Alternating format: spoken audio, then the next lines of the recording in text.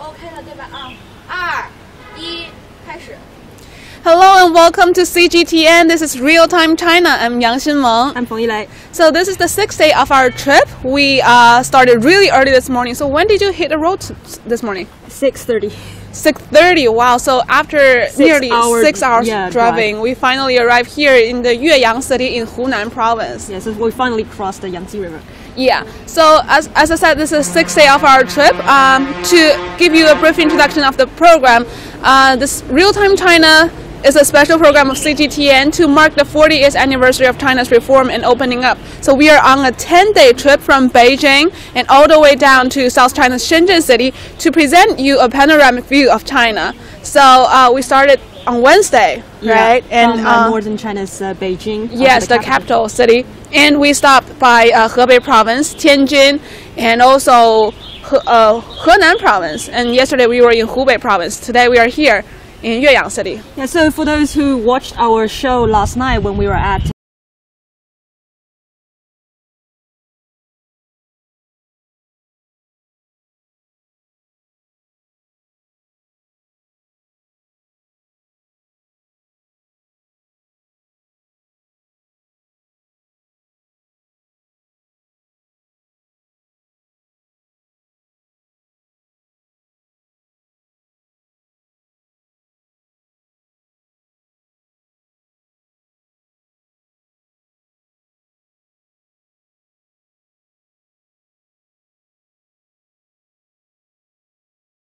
Oh, it's also my first time. So we're gonna turn to some expert here. Yeah. So we found a tour guide here to join us. Miss Xie Fang, the tour guide here. 你好，欢迎您来岳阳楼，我是景区的讲解员小谢。Yeah, you can say hi to our audience. 嗨，大家好。那您给我们介绍一下说这个牌坊吧。哎，好，您看到这边呢，就是咱们的南极潇湘的牌坊。上方对联写到是“南极潇湘千里月，北通巫峡万重山”。 So 它的意思呢 that's the couplet on the archway. 是什么意思？意思就是说啊，咱们洞庭湖往南是连接到了三湘大地，可以去欣赏潇湘月色；往北呢，则可以通过长江直接抵达到巫峡，来领略巫山12峰的美景。所以呢，一副对联它是概括了方位还有两地的美景，写的还是比较好了。So the couplet says this place links to two different so first different is, regions. So two different regions. It's the Dongting Lake. The southern Xiao and Xiang River, which now refers to the whole province, and also it links to the northern Wuxia, which is one of the three gorges. Gorges, so it's really a place of a graceful landscape. So let's go in. 牌坊吧。I was told that this place is the Yueyang Tower and also the Dongting Lake are not just the most famous tourist attractions in the city, but also it enjoy a good reputation that the tower is the best among the towers, and also the lake is incomparable among lakes. Wow. 是，那像您看这边呢，是咱们的那个栏杆儿，还有咱们的地板，都是有比较长的一个历史了。像上方，那个装饰物呢，就是咱们的按八仙，就是采用的八仙的法器，既起到一个装饰的作用，同时呢，也是咱们当时人们祈求平安的一个意思在里面。您说哪个是那个法器？这些，就那个下面的标识。So the decoration here are actually the weapons of the 8 immortals. Yeah. Yeah. 是。They are about that decoration and also the floor tiles here. They have a very long history. 多长的历史这个岳阳楼？咱们岳阳楼它始建于三国时期，到今天的话呢，已经是有了1800多年的历史了。So it has a history of over 1800 years. 对，那你想啊，这么长的一个发展过程，那是很难一帆风顺的了。所以呢，岳阳楼在历史上呢，经历过很多次的重修，有史可查的就达67次之多。Wow, so it was restored and rebuilt many times in the history, 67 times. So when it was first built, it's merely for military use. 对，它是三国时期东吴大将鲁肃修建的，最早是一座阅军楼，就用于军事。General Lu Su during the period of Three Kingdoms. Yeah, for military review. Yeah. 好，咱们往这边走吧。Let's take this entrance, take the side entrance, because as we can see there, at the main entrance, we have another crew there. Our anchors of CGTN, they are also doing live shows for But from here for we can TV. also see the two, one of the two side buildings of. Yeah， 这个亭子是这一什么？座是咱们主楼前面的配楼，名字叫做鲜梅亭。So this is a pavilion of plum blossom. So 为什么它叫鲜梅亭？它始建于明代，当时啊，就人们修建的时候呢，打地基的时候，从那个挖出了一块梅花的化石。那我们今天知道是梅花的化石，但当时的人看到栩栩如生，不知道啊，以为是仙迹，所以呢，就给它取名叫鲜梅亭。So it was first built in Ming Dynasty. Yeah, so when they people built at that this, time they found a fossil of the plum blossom. Plum blossom. 是，其实咱们前面还有一座配楼叫三醉亭，移步这边的话就可以看到了。好的 So let's go in. This is the first floor of the Yueyang Tower. There are still 这边有 tourists 很多 here. 就是关于神仙的这样一些建筑和一些装饰。那想问一下，就是跟这个洞庭湖本身它就是这样的一个风光，是不是也有一些的联系？当然了，因为咱们洞庭湖最早是因山而名。那洞庭这个名字是什么意思呢？就叫做洞府之庭。古人认为呢，就咱们洞庭湖啊，就风景奇美，尤其是湖中的小岛君山，那以为是神仙居住的地方，叫洞府之庭，所以呢就给它取名叫洞庭山。而咱们洞庭湖就因山而名，叫洞庭湖了。So the Dongting Lake actually got its name from the Dongting Mountain, and because it was so beautiful that our ancestors.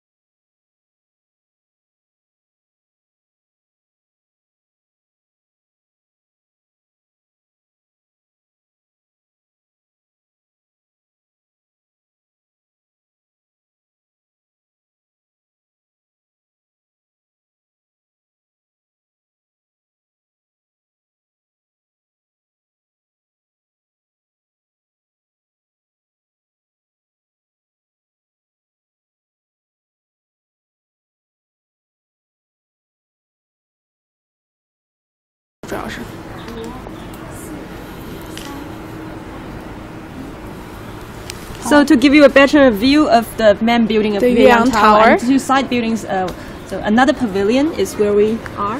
Yeah, 叫 so 三醉亭。三醉亭它是the 八仙之一的吕洞宾。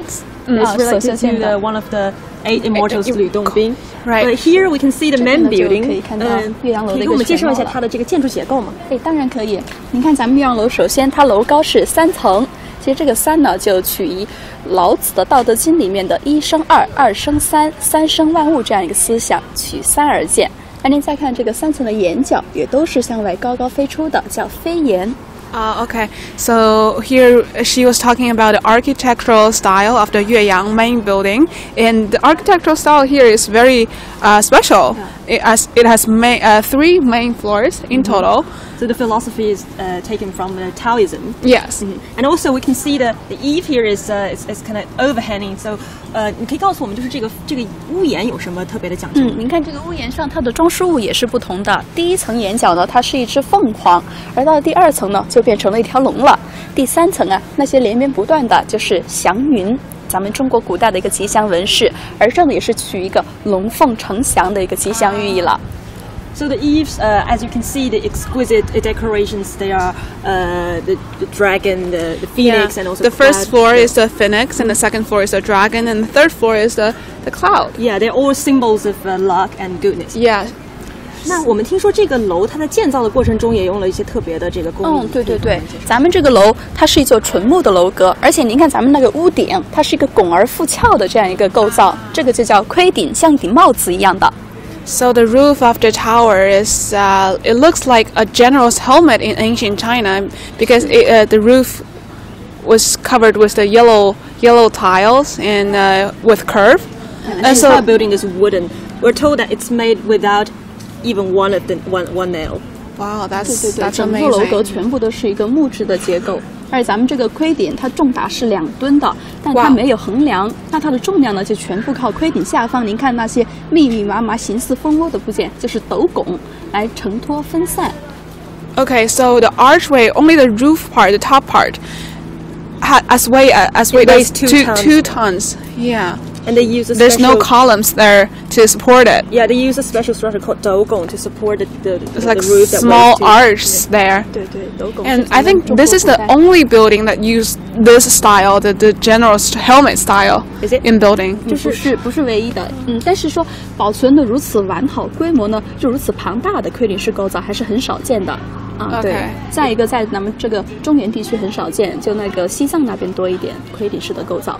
Okay, so although it's not the only helmet roof design of all the architectures, but it's still very rare in Central China. And this is the only one that's so large and preserved so well. So yeah, let's go in. Let's cross this way. So Xinmeng, we know that this building is famous for not only its design but also for something else. It's the cultural. Yeah, there are so many 有灵魂的楼阁，就是岳阳楼记。That's our tour guide just said the Yueyang Tower actually has soul. Yeah. Right. So there are so many poets came here and write good poems and articles about this tower. Among them, the most famous one is a prose written by Feng, a minister of the Northern Song Dynasty. He used to be a minister. Yeah, and eminent when he minister. was banished, he wrote that article named a memorial to the Yueyang Tower. Yueyang Ji. So we all learned that as Chinese people. We all learned that in middle school. Did you? Textbook. 您看这边，咱们主楼1楼悬挂的就是岳阳楼记的文章。So this is a whole article of Yueyang Ji, the memorial of Yueyang Tower. 这篇文章呢，之所以被称之为是千古雄文，就是因为那一句“先天下之忧而忧，后天下之乐而乐”。忧在人之前，乐在人之后，以天下兴亡为己任的一个崇高情怀。那这一句话呢，也是将整篇文章的思想高度升华到了一个全新的境界了。So this article became famous because there's a sentence in it. 先天下之忧而忧，后天下之乐而乐. What does it mean? Well, it literally means worry before the rest of the world start to worry and relax after the whole world relax.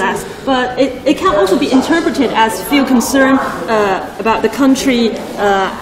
Be the first to feel concerned about the country and be the last to enjoy yourself. So basically, this article is about the grand view from the grand view of the Dongting Lake, standing on the Yueyang Tower.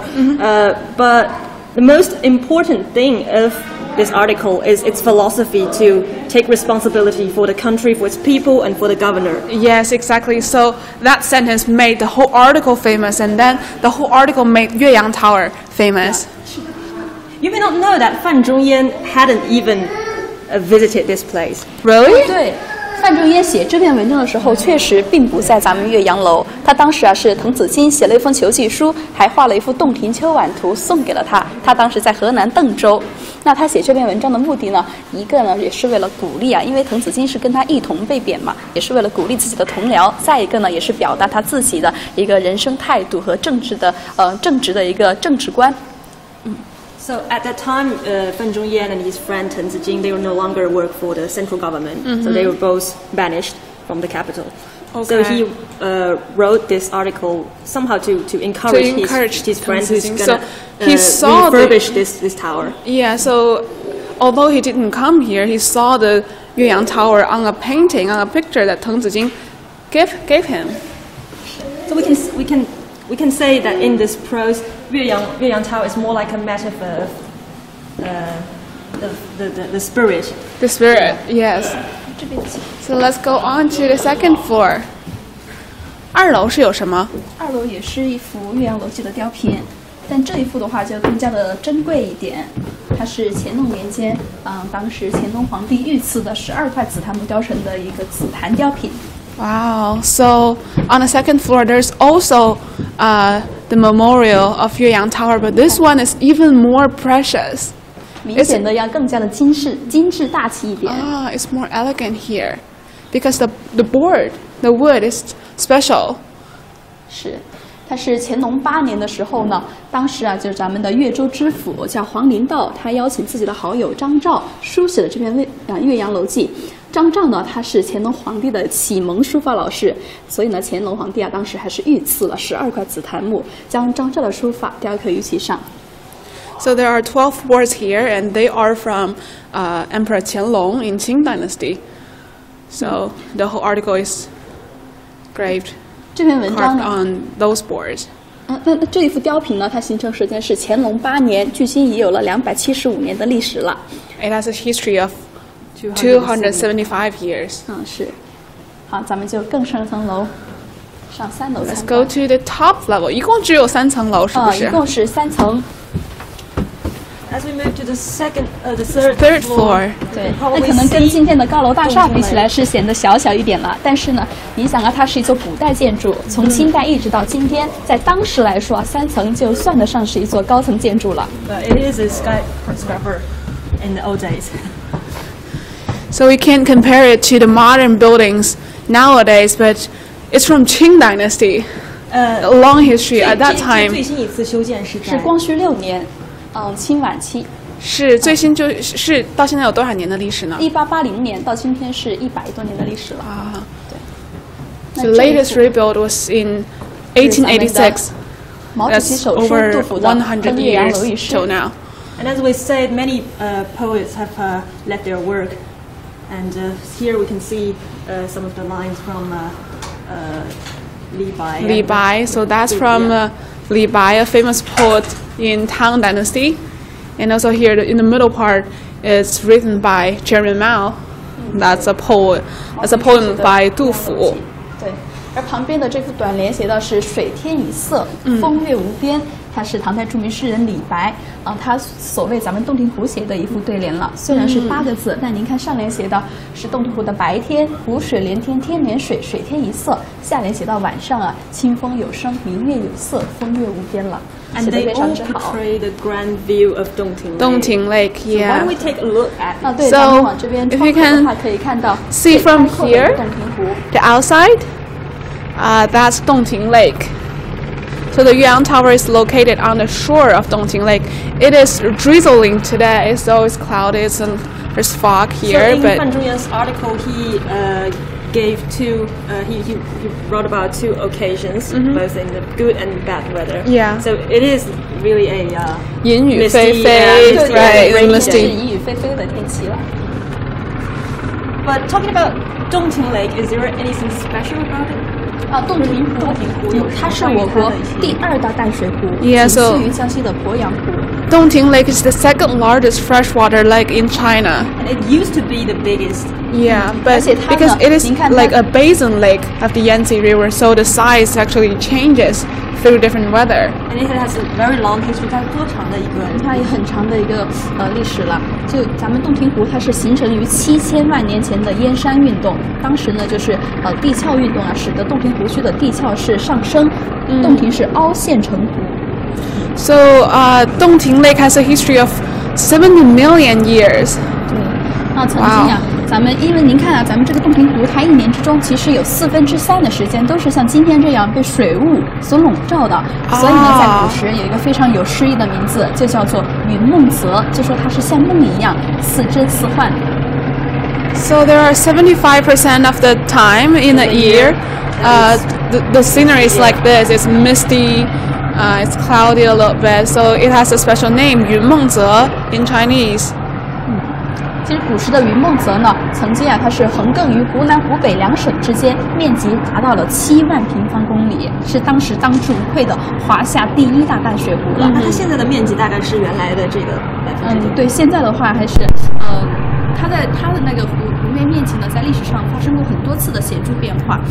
也是因为后期的话，因为云梦泽它不断的发展，就是它的那个长江以北的一部分呢，就成为了沼泽，而长江以南呢，就保持着一片大湖，就是咱们今天看到的洞庭湖。但洞庭湖呢，它在乾隆年间的时候呢，湖泊面积大概是6300多平方公里。那到了建国之后啊，就萎缩到了2600多平方公里。到今天的话是2800多平方公里。应该说，相比于建国初期的话，就是说它还是恢复了很多了。那湖面面积的不断的萎缩呢，也是因为湖底的泥沙的一个淤积，再一个江湖水位的抬升，还有呢就是人们就是围垦造田的一个工程的兴衰，也会影响到那个湖面面积的扩大或缩小。对。So till now, it has encountered some environmental issues. The size of the lake has stopped the lake from getting smaller. Yeah, but how can we help to protect the environment here? 对，但是现在的话也是有一系列的举措了，就是通过退耕还湖啊，就是说咱们现在的洞庭湖面积就咱们之前说到了，比建国初期也已经是得到了一个比较好的恢复。再一个呢，就是说咱们这边它的那个湖水的水质，从之前的类5类已经提升到了现在的4类。So we have, so after the reform and opening up, the government has some policies to protect the lakes, to protect the water resources and also the environment around the lake, the cities, the province here. 咱们洞庭湖，还有一个东洞庭湖国家级自然保护湿地，它也是我国目前21个重要的国际湿地之一。那咱们湿地里面呢，现在呀，每年的冬季啊，这里就是一个鸟类的天堂，在咱们湿地观测到的鸟类呢有316种，那这个数字啊是非常令人惊喜的了。而且呢，占咱们全球野生种群数量70%的小白额雁，也是将这里啊作为了它们最喜欢的一个越冬地。那也正因为这样的一处圣地呢，咱们岳阳还被称之为是中国观鸟之都。So they've also done a lot to protect the endangered birds here. Yeah. So now it becomes, even in the winter times, it becomes the favorite habitat for lots of birds for here for wintering. 是，而且呢，咱们那个湿地里面观测到国家1级保护动物有7种，有白冠，那个白尾海雕，然后呢就观测到的2级保护动物呢是有37种的，有灰鹤、小天鹅等等。那同时呢，有鱼类114种，水生植物68种，植物有1186种，那堪称是自然界巨大的一个基因宝库了，还被国际权威人士呢誉为是人与自然和谐共处的典范。So this is the Dongting Lake and also the surrounding areas become an example of how people, the nature can live together. Yeah. So I guess this is the top floor of the Yueyang Tower. 对，你看这边的话，也可以更加近距离清晰的看到这个斗拱。Oh, this is a little arch here. 它是咱们中国古代 to support the roof. 建筑工艺的一个，对，很杰出的一个代表了。像当年上海世博会中国馆的形象就是一个斗拱。Okay, so I think that's pretty much here for the Yueyang Tower. What's our next stop? I think we'll move on to Jiangxi Province. Jiangxi Province. So we're going to Jiangxi Province, and in Jiangxi there's another building, another tower. One of the three great towers in southern China. We visited the Yellow Crane Tower last night in Hubei Province, and today we are here at the Yueyang Tower in Hunan Province. Tomorrow the other one is Teng Pavilion. Yeah, in Jiangxi Province. So stay tuned with us tomorrow. We're going to Jiangxi, and we'll continue to head south to South China's Shenzhen, where the reform